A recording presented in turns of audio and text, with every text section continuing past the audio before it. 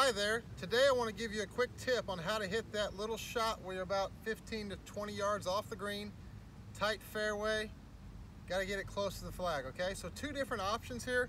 First off, if you're not very good at getting the ball in the air, take more club, go with a low shot. You can even putt it if you got nothing between you and the green. So first, again, I got about 20 yards here.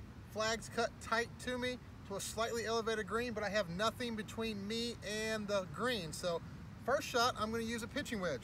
Just hit a little bump and run, ball back on my stance, wait a little forward, just a little chip and run, no problem, right there in that 10-foot range.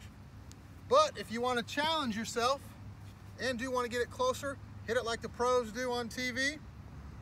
Grab that most lofted wedge. I carry a 61 degree here, okay? Let me just go over a quick setup here. I like feet together, allows me to stay centered.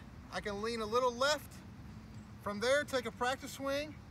Just try to brush the grass. I really try to stay very level on this shot. Brush the grass, minimal wrist action.